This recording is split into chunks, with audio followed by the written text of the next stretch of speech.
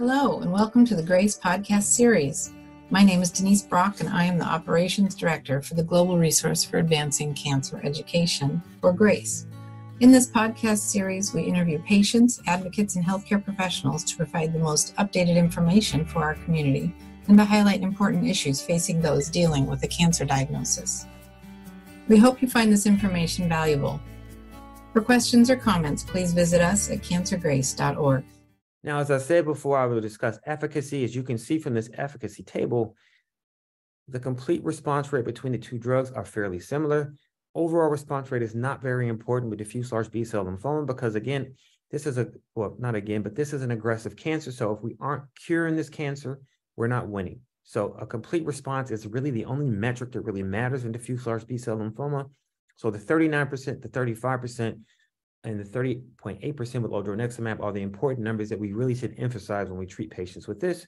So about 40% of the patients will get a complete response, which means that those patients have a chance of hopefully being cured from their cancer. I'll bet the follow-up is still very short with bispecific antibodies.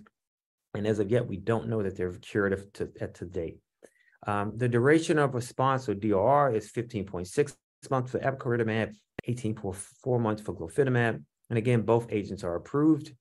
And because CAR-T plays such a big part in our treatment paradigm nowadays, you see Epcoritamab and Glofitamab both have some efficacy data in post-CAR-T patients, again, with a complete response rate around 34%, 35%. For those who are refractory to CAR-T, you see the complete response rate does go down to 28% with Epcoritamab, and has not been reported yet with Glofitamab. So I think as these agents are approved now, we will start to get more sort of real-life information about how effective they are in post-CAR-T patients. Because of the experience of academic centers with using CAR-T and the inexperience of community sites with using CAR-T, the uptake of bispecifics will most likely be mostly in academic sites as the community physicians get more comfortable dealing with CRS. ICANS, as I mentioned before, is another event, but I can comfortably say that the incidence of ICANS or the neurological toxicities with these treatments are very low and really should not be the major concern versus CRS.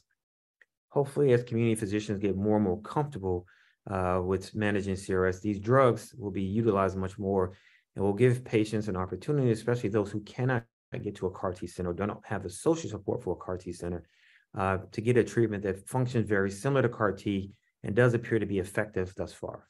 Thank you again for joining us. This podcast was made possible by the generosity of sponsorship from our friends at Lilly and Exelixis. Please like and follow us on Facebook and Twitter.